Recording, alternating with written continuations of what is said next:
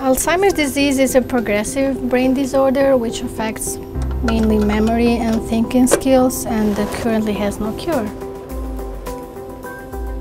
I started working on Alzheimer's disease after taking Dr. Martic class last year, and since I have a background in pharmacy, I thought it would be incredible to give my contribution to research and finding a cure for disease.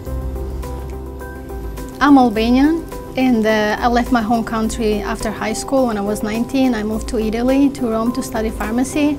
After finishing pharmacy, I worked as a pharmacist for 6 years, and I lived there for about 12 years before moving to the United States about 2 years ago. I first moved to study English for a whole year, but after one semester I got accepted into a chemistry program, a master program. So here we have different samples of the protein of interest that will be loaded on the gel, and then we will apply an electrical field to separate the proteins based on their molecular weight.